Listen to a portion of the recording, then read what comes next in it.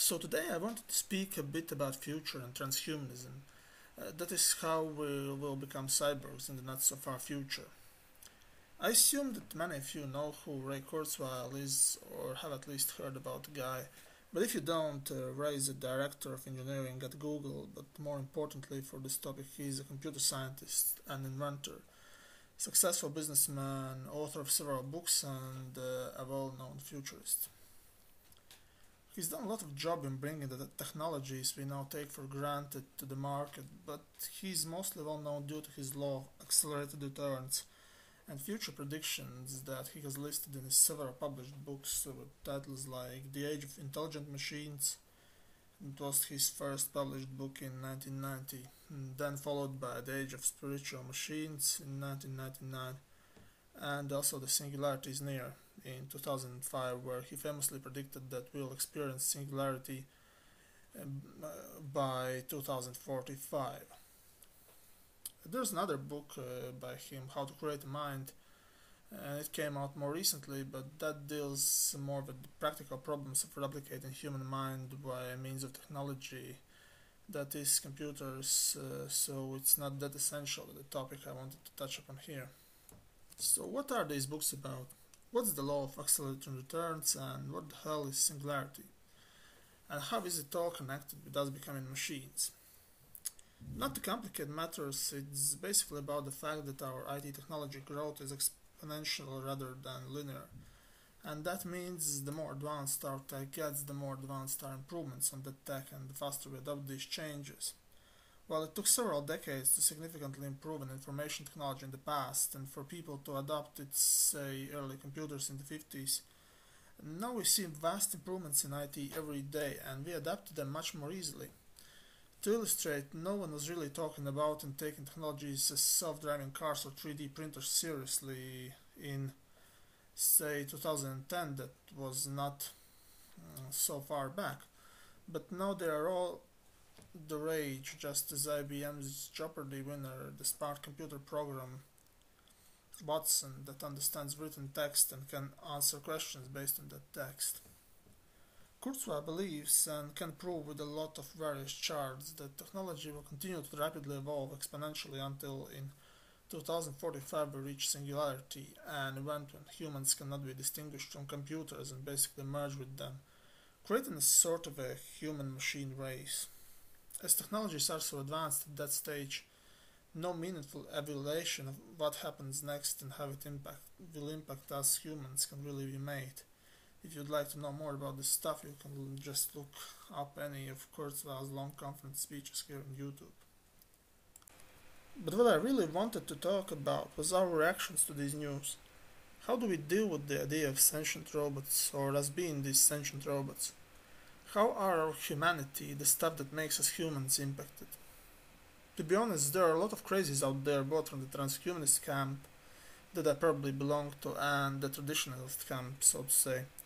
Some people see computer chips implanted in humans as a sign of Antichrist coming, the end of the world, or whatever. For others, singularity is probably just another form of religion, a belief which is to be held religiously, and probably Kurzweil as some sort of a messiah to them, offering the cure to all diseases, old age, global warming, dogs fighting cats, and whatever. These are just extremes, and of course the world, or anything that happens in the world, is not black and white. There are also some balanced views on singularity and its impact on us, and I wanted to touch upon these more.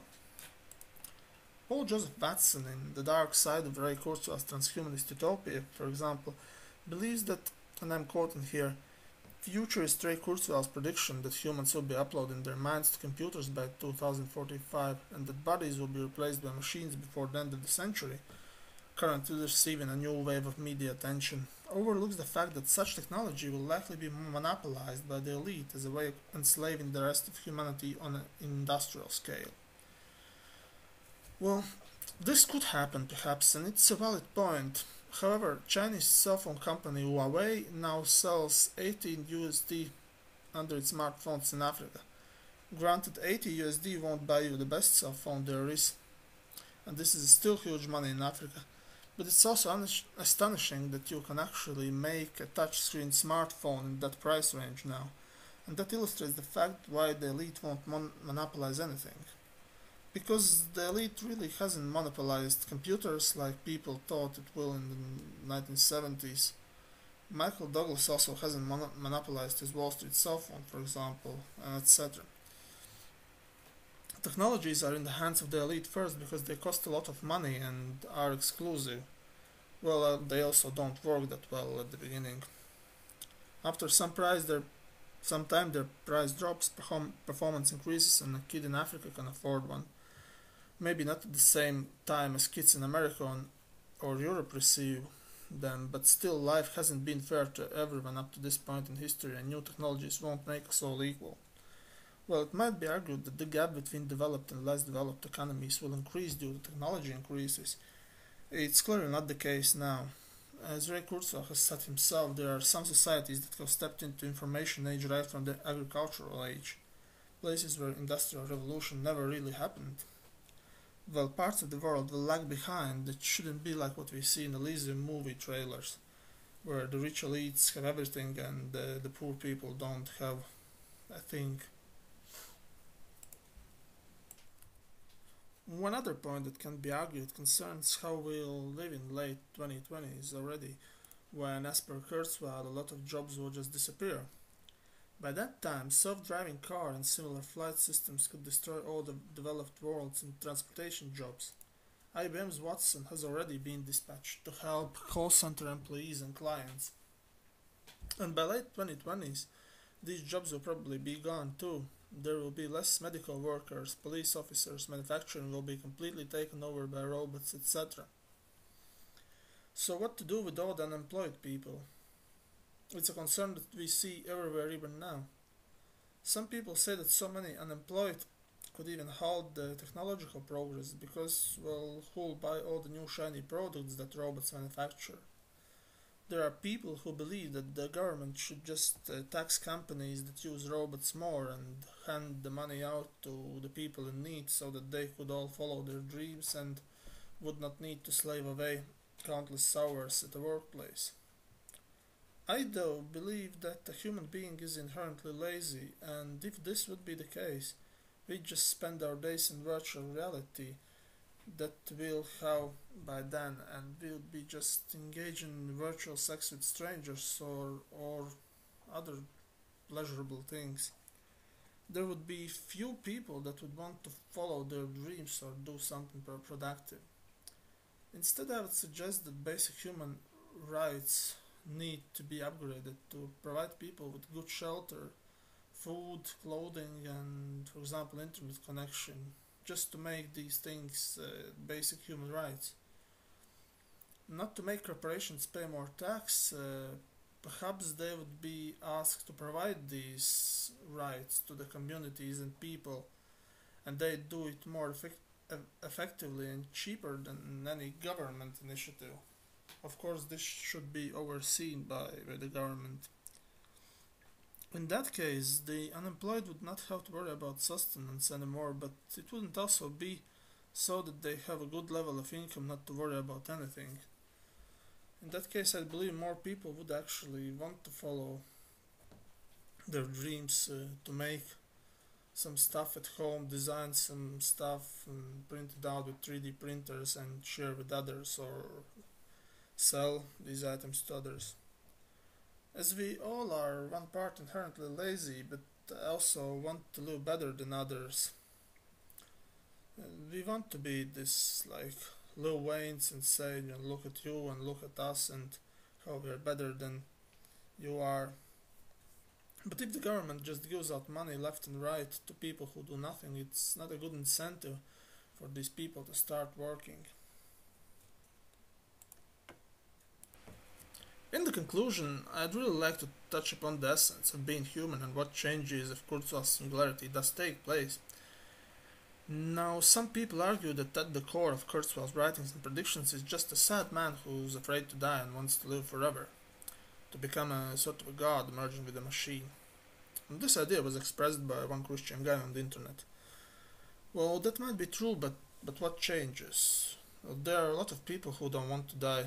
Christianity, for example, promises the people eternal life in paradise, so why singularity is so bad? just because it offers eternity here on our earth or in virtual reality. People are generally afraid of death. If they wouldn't, well, then they wouldn't be Christians for one thing. Why should immortality be a bad thing?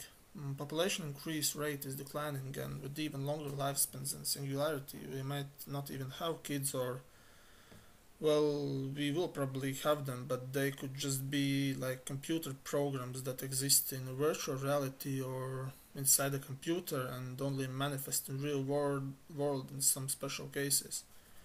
So there's no additional stress on our planet environmentally too. But mostly what I hear from people is just this general scare that they are just so scared of this idea and all the things that it encompasses. They are scared of Skynet becoming self-aware. They are scared of losing humanity by incorporating metal, silicon, or graphene parts in their bodies, and etc. People are always scared of changes. That's natural. But if we follow this logic, then well, we already have lost a lot of our humanity. And I don't just think about the last 20 or so years. I mean, we used to live in caves and eat raw meat and beat each other on the head with wooden clubs. We like our technology, we've always liked it, it's how we survived. Using technology is our main survival mechanism. And we won't become cyborgs just like that one day. It will still be a gradual change that has already started with, for example, Google search engine or Wikipedia. Normal pre-Google human would just go to a library or ask other humans if something was unclear or some facts on this or another historical person or a movie needed to be checked. Now we just do it on the internet and nobody complains. Nobody will also complain about augmented vision or hearing, then nobody will complain about Wikipedia that gives you an answer in your brain almost immediately. Also, nobody will complain about memory devices that will allow us to playback events as they were seen 10 or 20 more years ago, exactly as they happened, and so on. Technologies are evolving, and we humans will evolve too. Also, becoming part human, part machine is the only way to escape Skynet becoming self-aware and murderous, as robots will not want to kill their cousins cyborgs. Some humans will probably want to remain unaltered, and I believe their wishes will be fulfilled, like the wishes of Amish people and others like them. But I can't imagine what fun would it be to live in a world where you'd know your servants are so much more efficient and smarter than you are, and yet you are the one who's pampered and live just wasting away your time. Though, as I said, people are lazy, and even now some people find their thrills in that kind of lifestyle, so we'll probably see. But I'm sure we are going to be alright.